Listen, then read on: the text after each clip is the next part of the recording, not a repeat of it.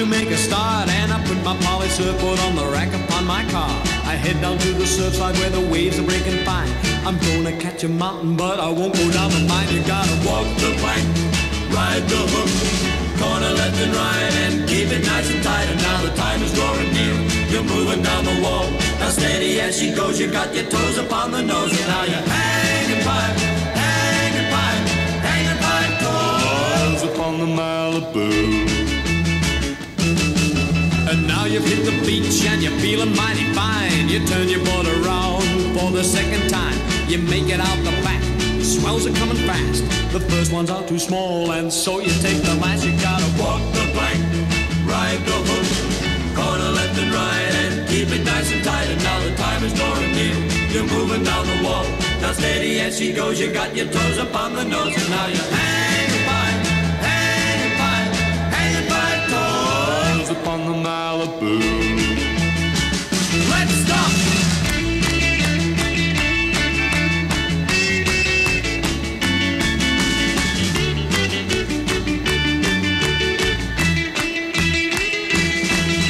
And when the day is over and all the circuits meet, you go down to the surf club to dance and stomp and beat. And when the night is through, you hear the fellas say, don't forget tomorrow, you got another day. You gotta walk the plank, ride the hook, corner left and right, and keep it nice and tight. And now the time is drawing near, you're moving down the wall.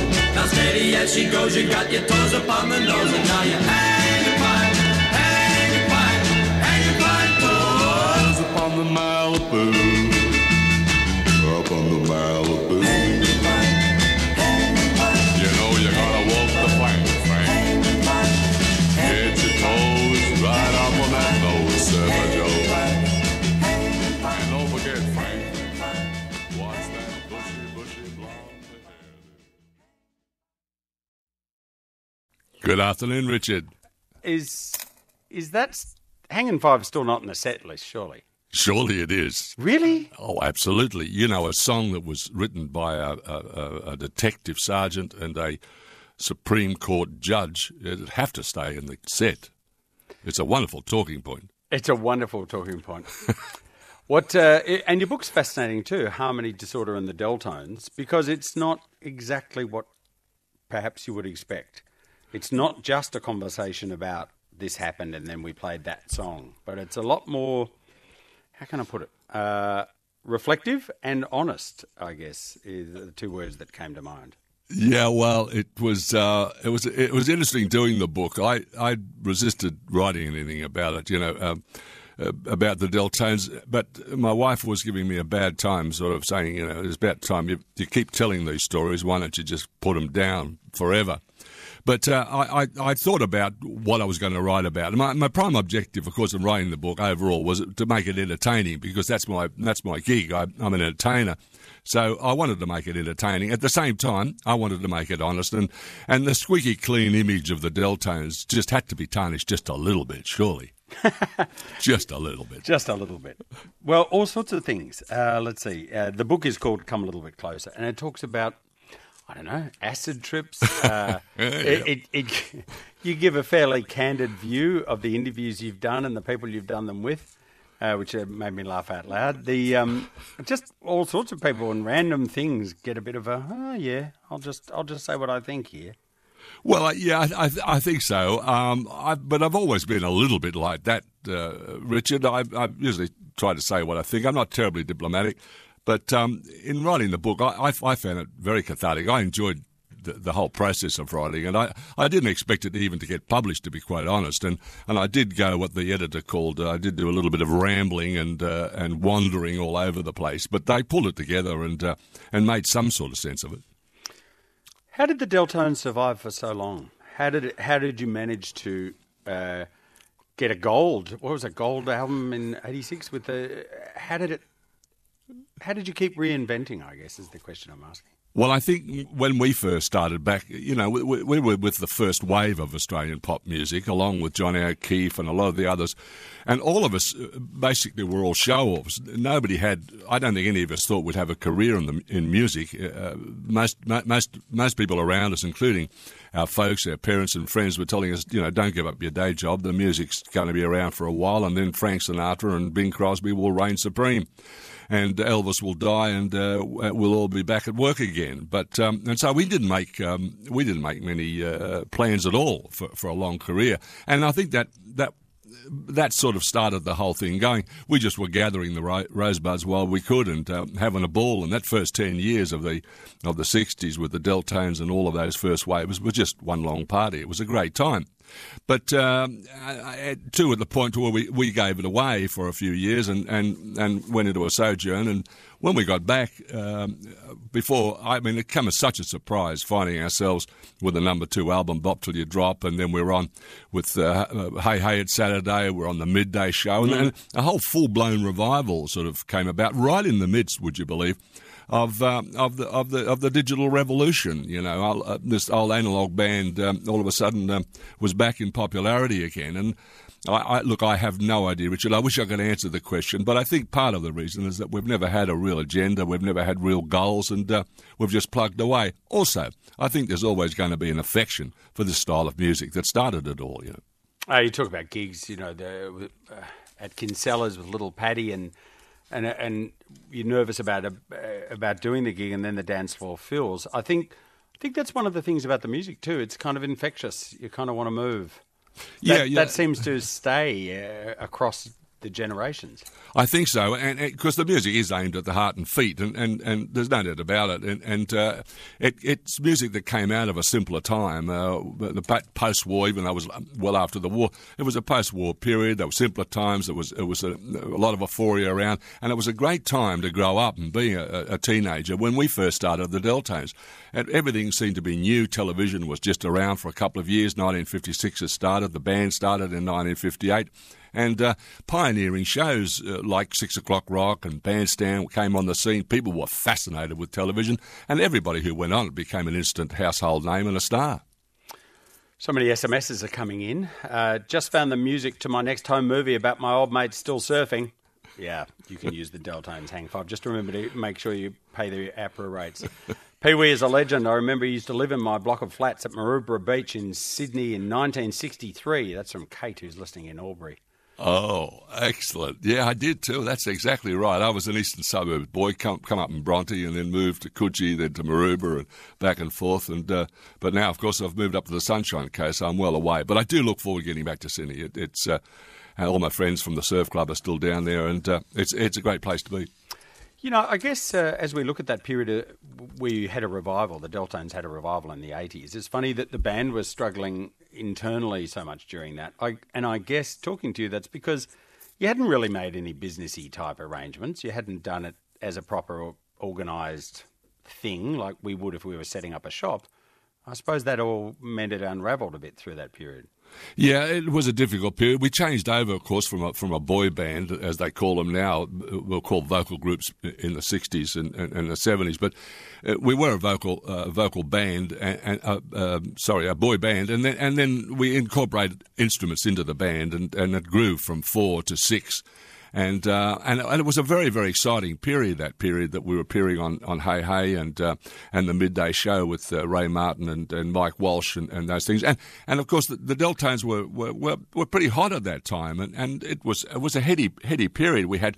This was a second bite of the cherry, but of course, I was just desperate to try and get a record on contemporary radio, and we tried very, very hard, and we failed miserably. We just couldn't get beyond that. But you know, I know the reasons now. It couldn't have happened. It should never have. It didn't happen. So that was the way it went. But it was still a very exciting period, and the Deltones were touring all over the country, and we're now still doing those shows down in Victoria. We've just finished a tour in Victoria, Warragul, Ballarat, Sale, Hamilton, Horsham. What was it like? Bairnsdale. Oh, great.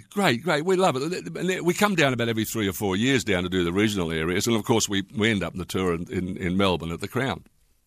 You're chatting to Ian Peewee Wilson. The book is Come a Little Bit Closer if you want to have a read of his thoughts about all sorts of things. You'll also get an insight into the Australian rock history through the 60s. I love this quote of the period we're talking about. Peewee say, yeah, look, I'm the boss. I'm a bit uncomfortable with it because, as he quietly points out, I was mindful of the fact that I was neither a business person nor a qualified musician. Awesome characteristic. But that it's how the book reads too. He just kind of lays it out there. Timothy Leary seems to crop up a lot. What do you think of Timothy Leary now in the year 2014? You've read more, you've done more. What do you think of him? Well, the late Timothy Leary. Well, of course, you know, I'm reading now that Tim's work that he did back in matching up LSD with psychiatric therapy, it's now bringing it back now, and it's starting to be used as a therapeutic tool. And he was a very interesting character. I mean, he came out of that whole 60s counterculture movement, and I look back on that period of mine and the friendship I had with all my friends and my wife, and that it was a wonderful period to grow up in, and one that I have fond memories of. Very exciting time. Peewee's book's hilarious because he just writes stuff, seriously, like this. My wife's good looks and generosity were not inherited from her father.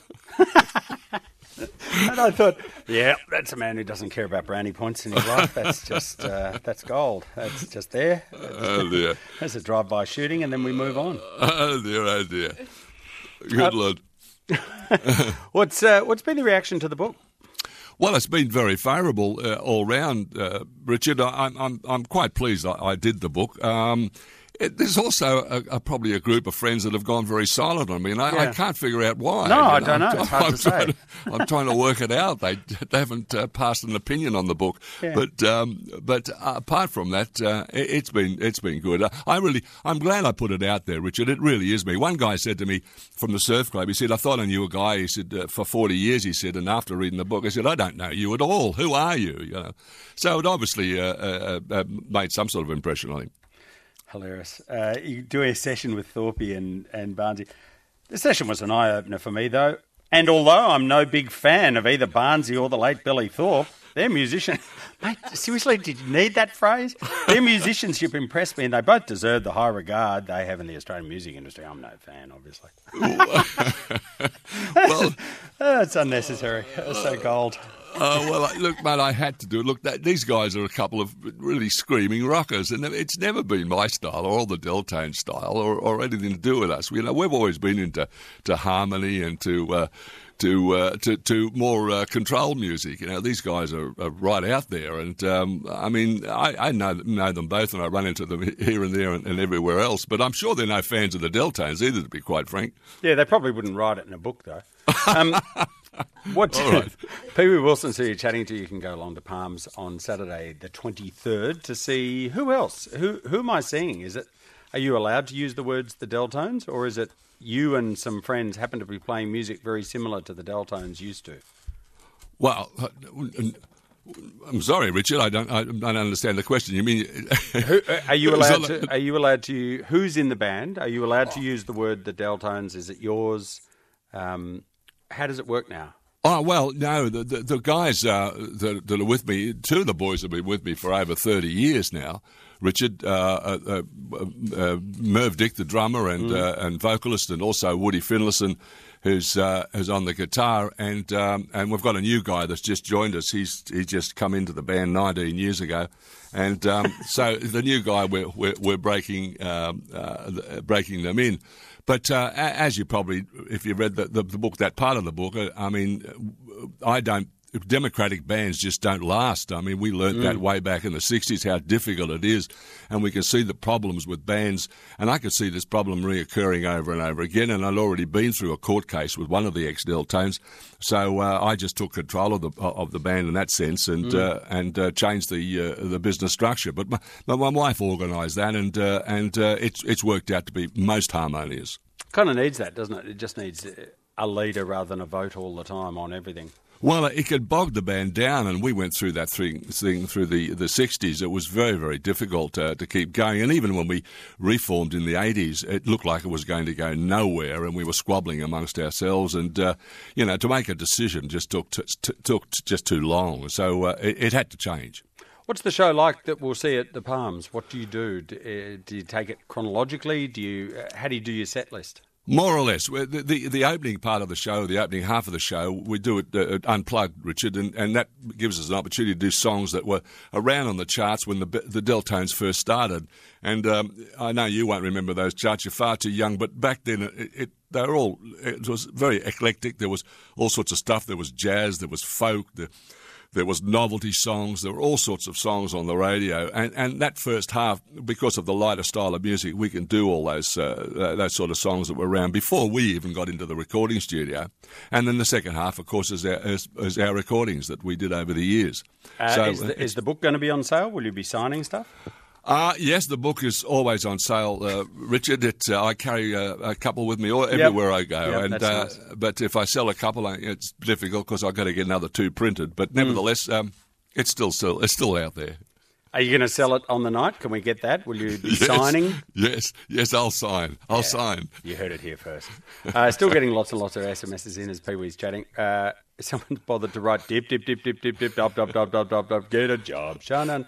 Seriously, that was an SMS. It went for hours. Love it. The sales show was awesome. That's from Rich, who went along to your sales show and had a ball. Oh, lovely.